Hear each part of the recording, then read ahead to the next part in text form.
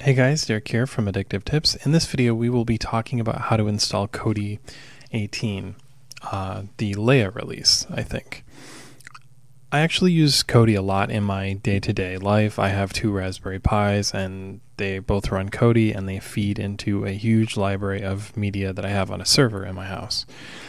So I'm pretty excited about this release. It recently came out on Linux, and Kodi, there are a lot of different ways you can install and upgrade, and in my article that I wrote, I cover all of the mainstream Linux distributions in the article below in the description. But in this video here, in the interest of making it so that everybody can install it, and I'm not just covering one distribution, I'm going to cover the Flatpak installation. And the reason that I'm covering this version is because Flatpak can be run on basically everything. So to get it, you can open up KDE Discover or GNOME Software, or you can do what I do and use FlatHub. So make sure you have FlatHub enabled, and after that you can just go to the Flatpak website. So let's open up a new browser tab. So flathub.org.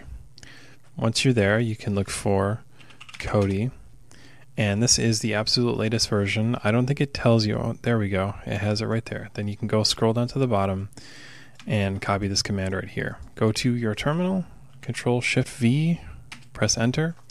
It's going to search for it and it will install it once you press the yes button. And these aren't exactly small files. Like if you look at the Kodi app itself, it's 174 megabytes. So it's gonna take a lot of time. It's got to download. I'm using this on Fedora right now.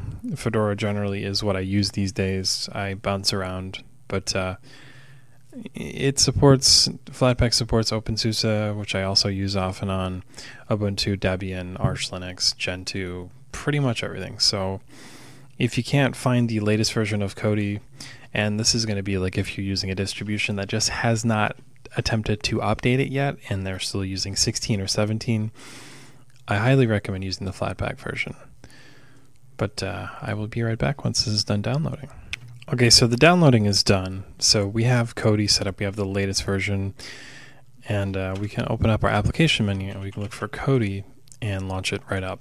And I will briefly show you a little bit of, I don't have any videos or anything added on this. I generally use this media center as a set-top box, but this is the latest version, and I think if we go to the system, there's got to be some kind of information about it. I don't know. It looks like the old one, but it is the new one. And if we go to system information, you see a little bit about, you can see right there, it's build Kodi 18.1. So this is the latest version, and it's got all the new features like game integration, and I will definitely be digging deep into that. But this is how you get Kodi 18 working on Linux. I hope you guys enjoyed this video, and I will see you in the next one.